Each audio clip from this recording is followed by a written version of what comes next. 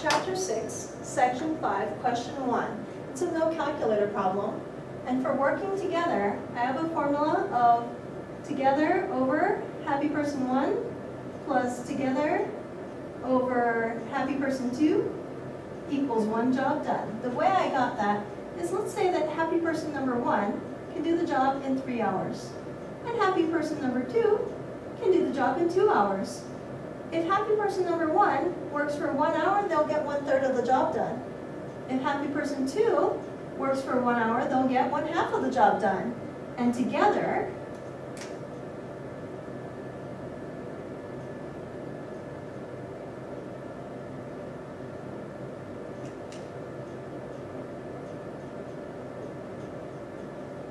they will get 5/6 of the job done. But we don't want you to get only 5/6 of the job done. We want to get the entire job done. So we want to know how many hours does happy person 1 have to work, and how many hours does happy person 2 have to work to equal the entire 1 job done. Now that job changes. In this case, the job is doing 5 problems. So we don't need this 5 problems because all 3 of them are exactly the same. So we want to know the together time, which is our variable. So I don't know what our together time is, but happy person 1 can do the job in 6 minutes. Happy person 2 can do the job in 4 minutes. And it equals 1 job done. I'm going to put a little kind of squiggly box around that. These 2 are, remember, 2 of the 4 things that we need to solve our equation. If you leave these so that I can see them and they're not messed with, I can give you half credit right there. Now, we need, of course, to make our common denominators. Make sure you make it on the left-hand side and the right-hand side. And our common denominator is, of course, 12, which is our lowest common denominator, and I almost made it 24. 12 will never equal 0, so we don't actually have to worry about it here, but we do have our laser beams. And we get 2x plus 3x equals 12, which is 5x equals 12. Divide both sides by 5. Make sure to actually solve for x on the right-hand side. And also write 12 over 5 and label it with minutes. There's a shortcut to solving this, but it doesn't include the work. But it's a way of checking your answer. You could actually take these and multiply them and add them and reduce. That would be a quick way of double checking your answer. Chapter 6, Section 5, Question 2. This is a calculator problem because we're going to get some yuckier numbers in here. Notice I left this formula up from Chapter 6, Section 5, Question 1, but you're going to have that memorized. So student A, who is person 1, can erase 4 boards. Boards has nothing to do with time. 4 boards here, 4 boards here, and 4 boards here. All of that is bogus information. As long as they match, you can cross them out. At this level of math, they will always match. So our together time, together student A and B can erase 4 boards in 15 seconds. That is our together time, and remember the together time goes on both of the numerators. Person 1 is 25 seconds. And the question is, how long will it take student B, which is person 2? And we're going to add them together to equal 1. Squiggly box, that is half credit right there.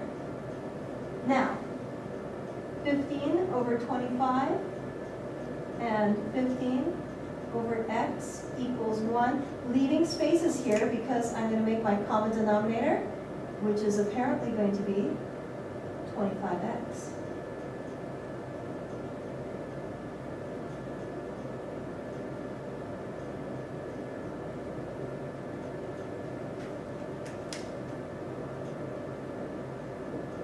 We don't want x equals 0, so that would be bad. So if x was equal to 0, x could not equal 0 because we'd be dividing by 0, and also if student B could do it in 0 seconds, that would be amazing.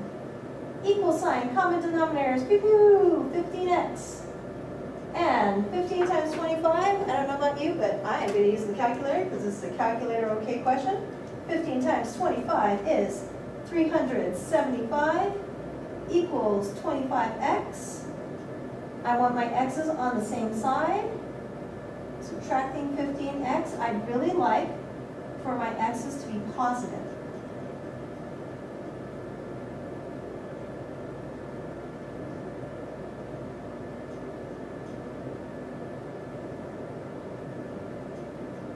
Dividing by 10 is very nice. It just moves the decimal over one place. You can have 37.5, or if you want it as a fraction, you could have 75 over 2, and I would accept that as well. But 37.5, when you're talking about time, makes a little bit more sense. So 37.5 seconds. Force parts, define your variable, write the equation, solve it for all the variables, and then write your answer and label it.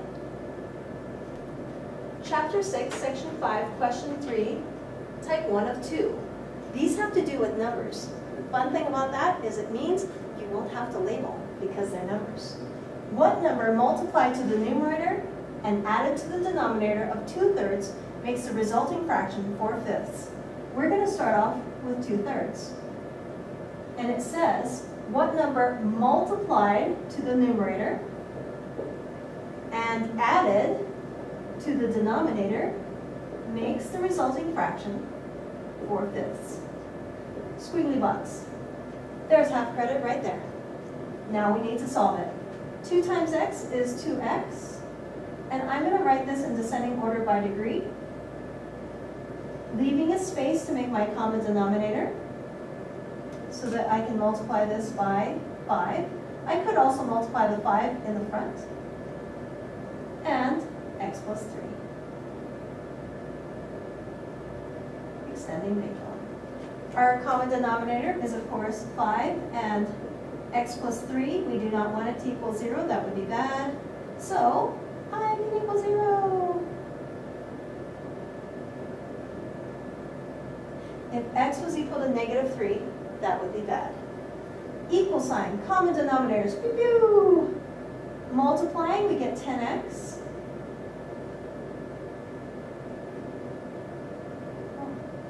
Apparently I was not multiplying yet. All right, now multiplying, we have 10x equals 4x plus 12. Getting our x's onto one side. The teachers who like the x's on the left-hand side, very happy. We get 6x equals 12. Divide both sides by 6. And we get that x equals 2. Hey, 2 is not -3. 2 is wonderful. Let's try it. 2 times 2 is 4, and 3 plus 2 is 5. It works. Make sure you write the answer here as well.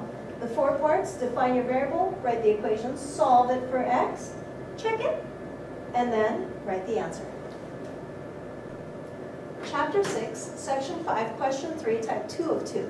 This is actually one of the harder problems in this section. The reason is, it has a lot of vocabulary here. The sum meaning add, of the reciprocals, meaning we're flipping it over, of 2 consecutive odd numbers. Some students do not know about consecutive numbers. Just the word consecutive would be numbers like 1 and 2 and 3, numbers that come after each other. In which case, if we made this into variables, that would be x, x plus 1, and x plus 2. But we have consecutive odd numbers. Consecutive odd numbers would be like 1, 3, and 5, which would be x, and x plus 2, and x plus 4. Many students are uncomfortable with this because they think odd numbers, this should be an x plus 1 and an x plus 3. But they're spaced apart by adding 2 to get to the next odd number. The same variables would apply if it was consecutive even numbers, which would be 2, 4, and 6. They are also 2 spaces apart. And you would get x, x plus 2, and x plus 4. Since we're using consecutive odd numbers, our variables are going to be x and x plus 2.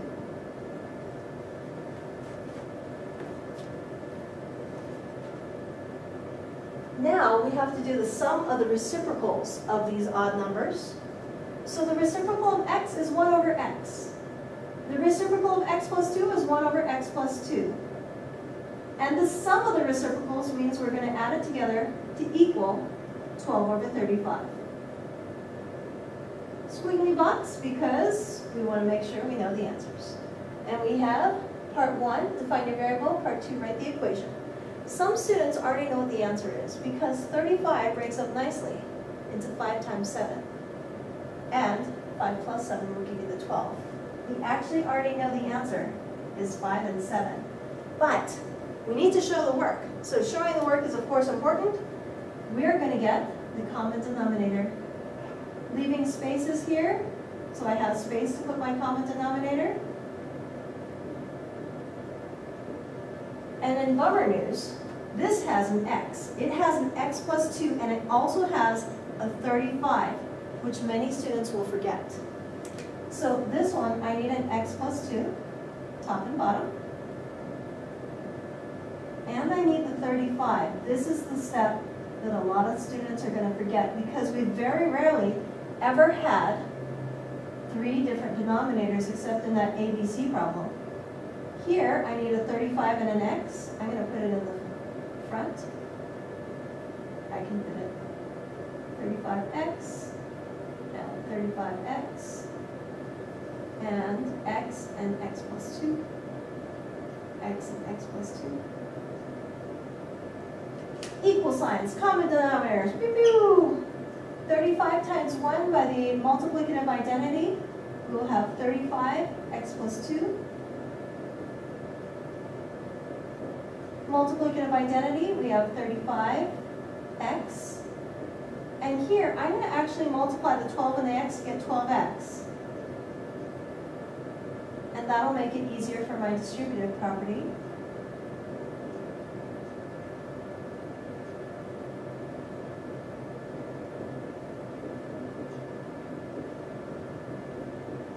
I'm going to combine like terms and get 70x plus 70. Some people might want to factor that out, but that's not going to help us. We need to get it all on one side equal to 0.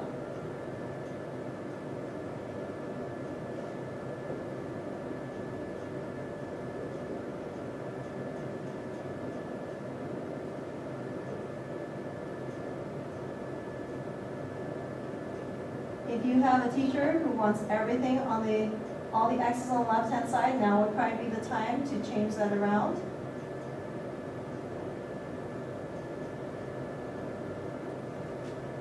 From here, we have a calculator. Huzzah! I can take out 2.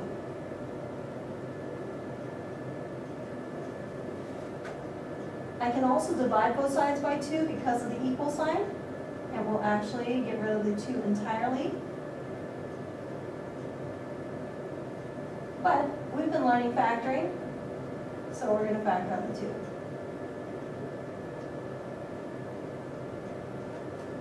Six times negative 35 will give us negative 210 and negative 23. Y equals negative 210 divided by x.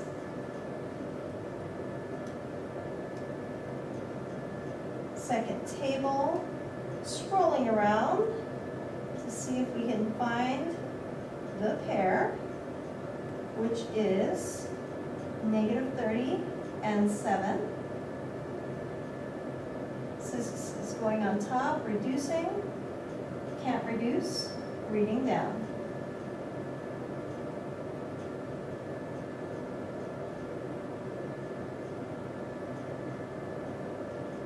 Equal 0.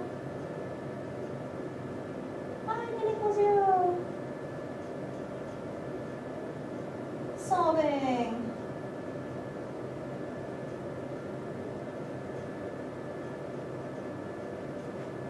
Solving. You may have professors or teachers who do not need you to show all this work of solving. But what I have been seeing is that the college professors want to see this. Now, over here, if it equals 0, that's bad. X cannot equal 0. And x plus 2 cannot equal 0. So x cannot equal negative 2. Neither of those is negative 2.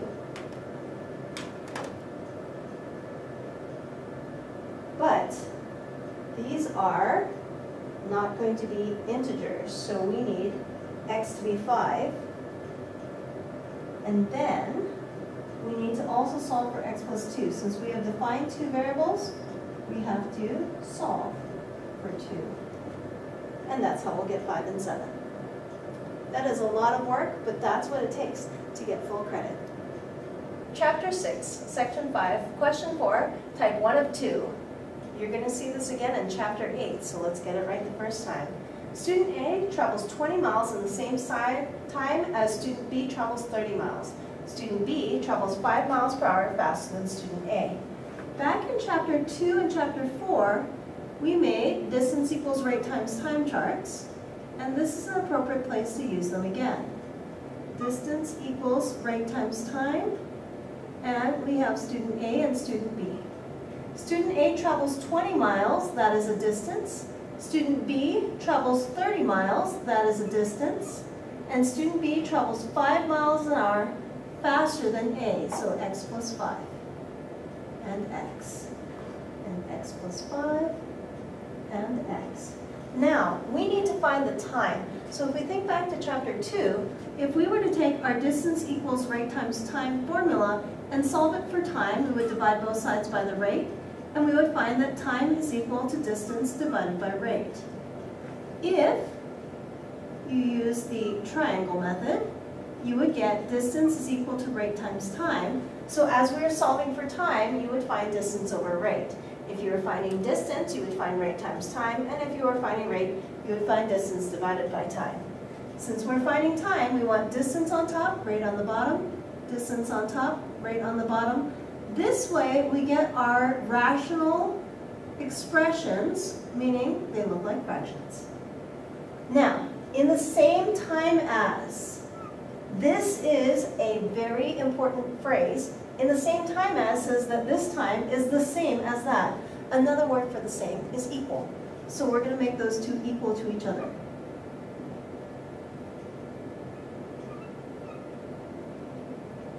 Now, again, I want to keep this separate because the variables, notice that there are two variables this time, and the equation, that right there is half credit, and you want that. Now, you could, because there is a single fraction equal to a single fraction, you could use cross multiplication. But because we're trying to find one way that will work for everything, I am going to use the making common denominators and getting rid of the denominator. So this needs an x plus 5 in the numerator and the denominator, and this needs the x. Notice I did monomial first, binomial second. I did the coefficient first and the variable second. This will give us our common denominator. Remember that if this ever equals 0, that is bad. So if x equals 0, that's bad. And if x plus 5 equals 0, that is bad, which means that x should not equal negative 5. We have an equal sign and common denominators. Pew, pew, they're gone. We're going to take what is left, and we're going to distribute. We're going to get the x's on both sides.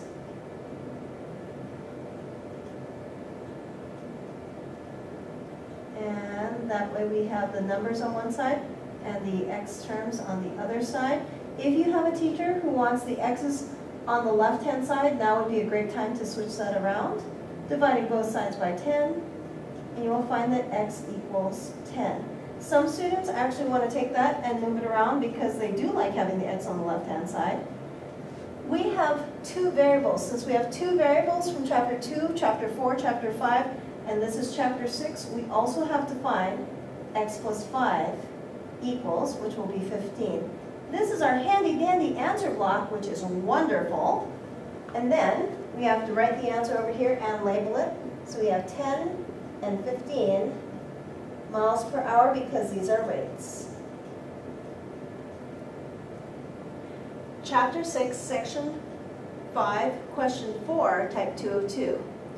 Once again, we're doing distance equals rate times time. So again, from Chapter 2, Chapter 4, and here again in Chapter 6, we want to have our handy dandy distance equals rate times time chart.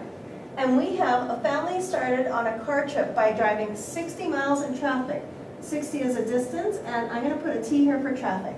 When the traffic broke up, they were able to drive 40 miles an hour faster for the next 240 miles. So over here is the 240 miles when they were able to go faster, and they were able to drive 40 miles an hour faster. So we have x and x plus 40. X and x plus 40 will be our traffic rate and our faster rate. Then, if you remember from chapter 2, distance equals rate times time, we're going to divide both of these by rate, and we will still get that time is equal to distance divided by rate. So the distance will go on the top, the rate will go on the bottom. This is what's going to get us our fractions for the rational equations that we're going to be doing. This looks like an almost exact setup, the same as last question. But this time, if you continue reading, it says the total trip took 7 hours. If we think about the word total, we want to find the total time, which means this time here plus this time here has a total, meaning that they add together to equal 7 hours. Some good ideas is, as we're continuing on, we want our variables and our equation. That right there is half of our credit. We want to keep those separate to make sure that we get as much credit as possible in case somewhere along the line you have a mistake. Notice that I am leaving space here. I'm also going to put the 7 over 1 just to make sure that it stays in the numerator. Now, I have an x and an x plus 40. That is my lowest common denominator.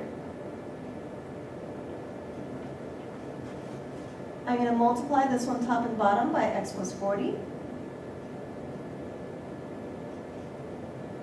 And extend the vinculum out.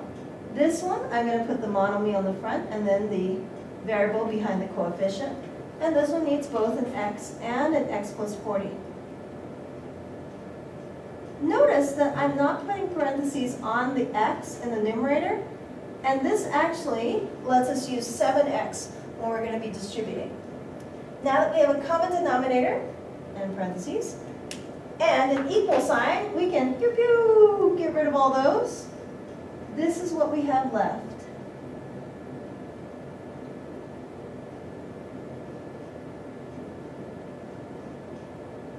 And notice I made that into a 7x. That way I have a distributive property from back in chapter 1. And I'm going to distribute here. Right here, this is one of the most common errors. 6 times 4 gives me 24, and with 2 zeros, I have 2 zeros. A lot of people will either put 3 zeros or 1 0, and that will really mess up your problem.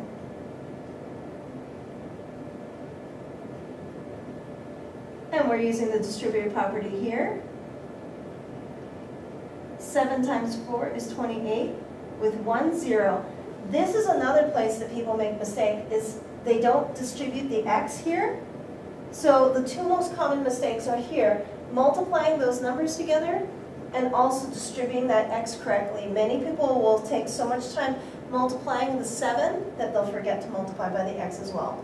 We need everything on one side equal to 0, and we would like this x squared term to be positive, so I'm moving everything to the right. Before I do that, I want to combine like terms here.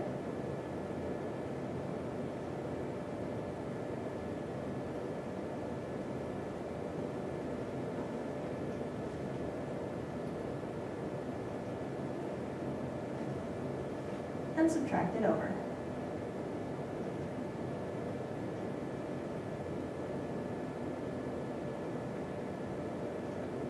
Now, I have a minus 300x. I don't necessarily want to put it on under my x squared. I want to move it over so it lines up nicely with my x terms. I don't want to get confused as to which ones go together. And then, arrow coming up here to the second column. If you want to move the x's to the left-hand side, let's do that. You do not have to in my class.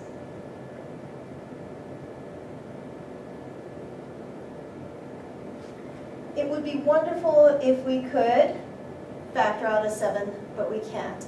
7 is a prime number. You can only divide it by 1 and 7, so this is a wonderful place to use our snowflake method. Ooh, this is a no calculator one.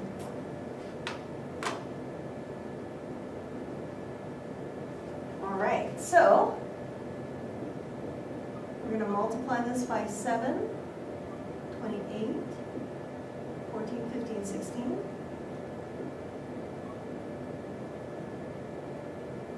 Negative. Because this is so close to each other, we really want to find something that is really close to each other. Over here, we have the 2 zeros.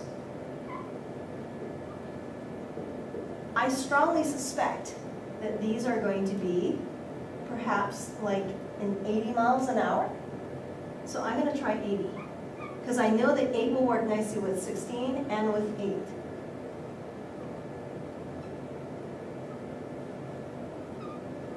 This 0 and that 0 will go away. That'll be 2, 1, 0.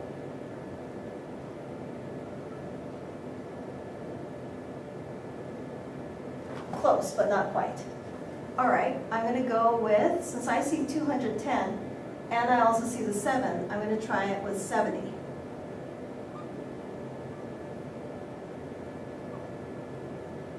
And again, when we divide, those zeros can go away. 7 goes into 16 2 times, giving me 28. It'll go in there 4 times.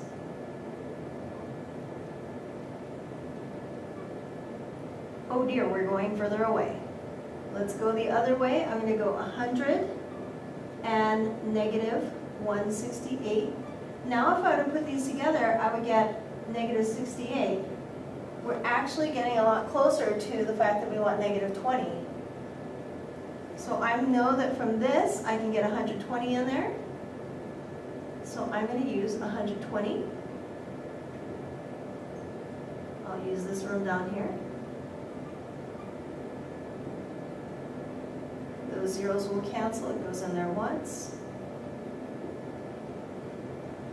And 4. All right.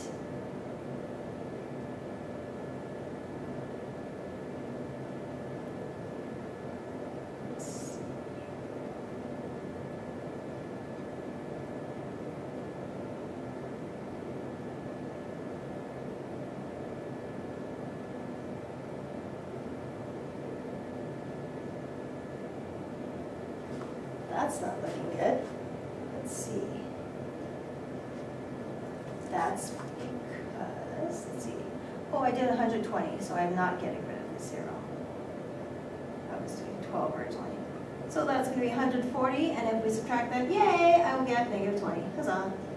All right, so I have 120, and I have negative 140. My A's go on the top, which is 7. That does not reduce. This one does, though, and I get 1. And negative 20. Remember that negative has to stay in the denominator on the bottom, and we read going down. And we are going to get that this factors as 7x plus 120. And wait, there's more, x minus 20. And I can equal 0. Let's solve that. The college professors really like seeing all this wonderful adding, subtracting to both sides. It helps keep you from making mistakes. Wonderful skills to have. And we get x equals negative 120 over 7. Let me tell you that no matter how fast you're going or how slow you're going, you're not going to have a negative speed. I can equal 0. And we are going to add 20 on both sides. One-step algebra equation. We get x is 20. This makes no sense. So x is 20 is our answer. But wait, from chapter 2, if we have 2 variables, it has x and x plus 40. We have to have our 2 answers x, and x plus 40 is 60. Hey, there's our handy-dandy answer block right there on the right-hand side, where it should be, and then we have to write the answer and label it. We're going to get 20 and 60, miles per hour. In good news, my people are not speeding, and also bummer news, they were going only 20 miles an hour in traffic. Chapter 6, Section 5, Question 5. Calculator okay. You are going to see this problem again in Chapter 8, so let's make sure we learn this now so that we can get the points in both chapters. Again, it's a distance equals rate times time problem, so we want to use our handy dandy distance equals rate times time chart that we started using in Chapter 2. We have two families are meeting in Albuquerque, New Mexico, 360 miles away. So family 1 is traveling 360 miles and family 2 is traveling 360 miles. One family speeds at 30 miles an hour faster than the other family, so one is x and one is x plus 30. So hey, we have our variables already for their rates. But wait, there's more. For time, remember that distance equals rate times time. We're going to solve it for the time, just like we have been doing since Chapter 2. Distance on top, rate on the bottom. Distance on top, rate on the bottom. If you don't have to show this every time, wonderful. You're learning how to solve these problems. But I want to keep making sure that everyone knows why the distance goes on the top and the rate goes on the bottom. By speeding, they arrive 2 hours before the other family. Now consider this. I'm going to have a little drawing of family 1 and family 2.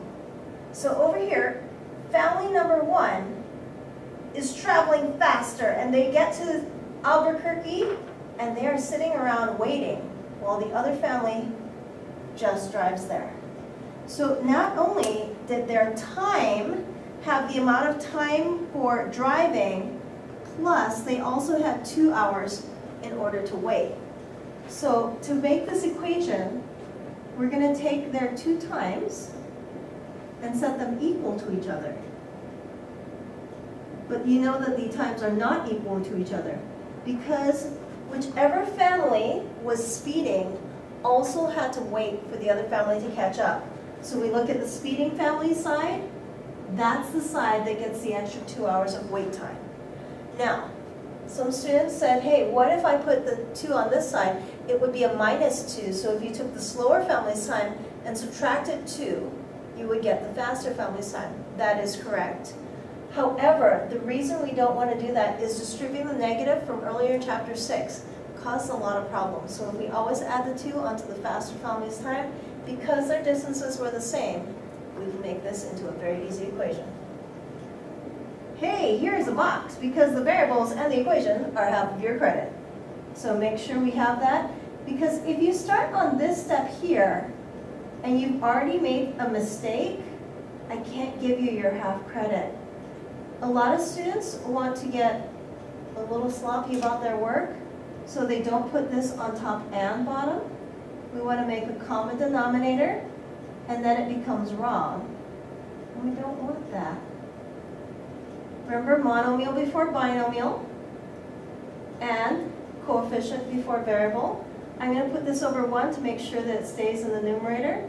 I can have parentheses around my x term here, but it doesn't make as much sense to have the parentheses around the x term in the numerator.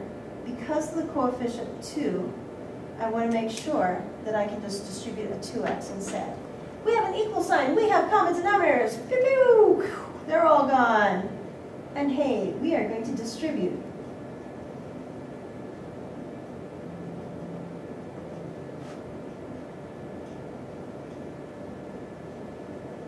We are constantly reviewing the fact that we have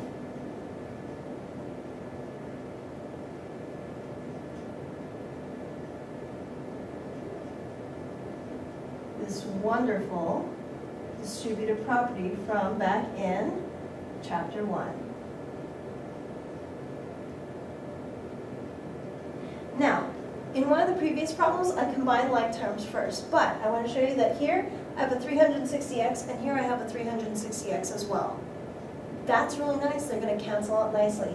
Remember again that right here, multiplying those correctly is one of the most common errors, and here, making sure that when you distribute this x to the second term here, that the x comes along.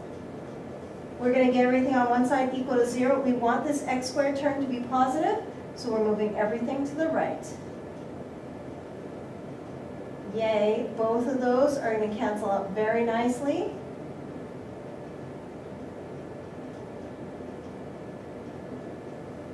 Now, I have my x squared term, I have my x regular term, and then I'm going to put my plain old number here at the very end, because this way, when I drop them down, I will have them in descending order by degree. I'm also noticing already that these numbers are all even, which means I can factor out the 2. I can factor out the 2. I can also just divide everything by 2. It's going to be great.